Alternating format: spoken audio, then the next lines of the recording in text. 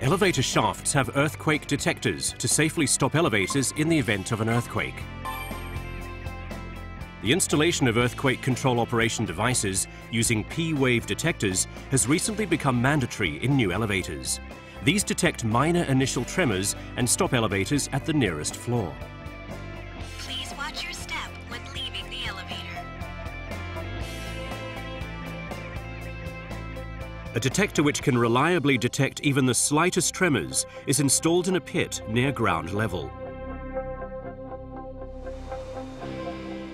S-wave detectors, which detect principal shocks, are installed in machine rooms. They detect vibration of the entire elevator mechanism.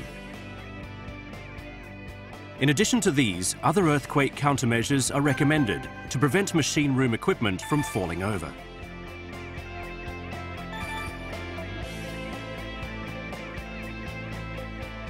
Ropes from slipping off, and cables from becoming caught on objects in the shaft.